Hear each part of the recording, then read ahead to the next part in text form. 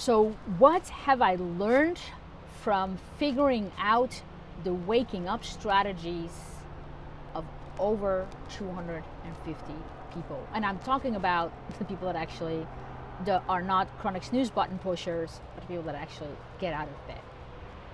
And there is actually a commonality.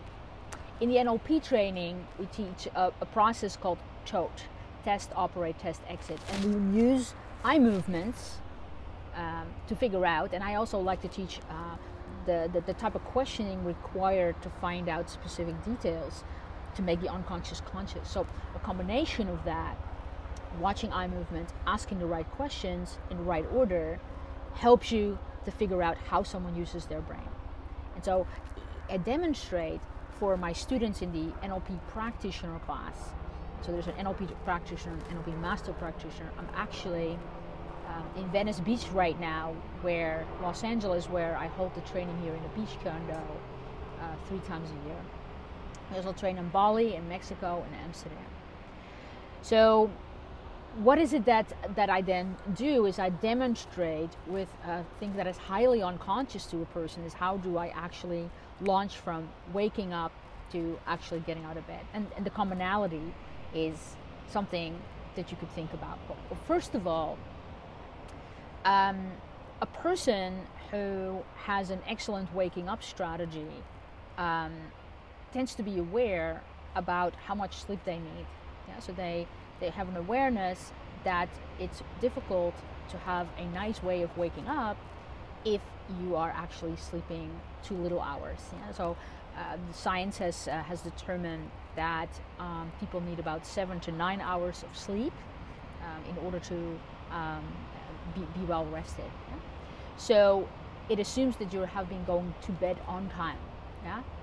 And so what do people do when they get out of bed? Okay, so I noticed that their strategy is very small. So a person that lingers in bed, they go, oh my God, I love the blankets and I like to be here, and etc., etc., etc. They start to really focus on their attention on how nice it is to be in bed and how sleepy they are, how they prefer to be in bed. And the chronic snooze button pushing is really about the delay of keeping that pleasure.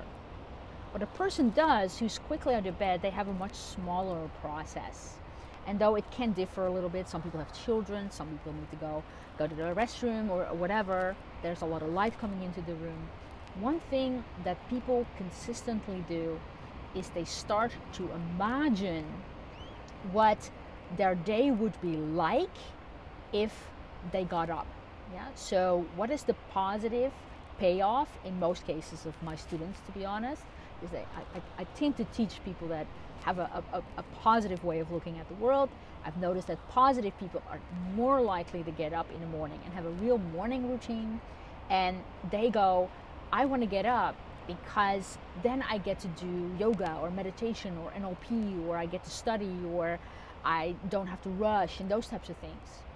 There's on the flip side for some people that are a little bit away motivated, they're motivated by pain impulse, that they want to get out of bed because of what happens if they stay in bed. It could be, if I stay in bed, then my body will be in pain. That would be one reason. Or if I stay in bed, then I would have to rush. If I stay in bed, then people will get angry with me. Those types of things. So there's a motivation to get out of bed. So it's a very short strategy that is about the world outside of the bed, that the payoff to be outside of the bed, rather than focus on the blankets and the warmness of the blankets. Another thing that I've really noticed is that because they make it so short, there is very little, it's like the 5-second rule. The moment that you wake up, you get up.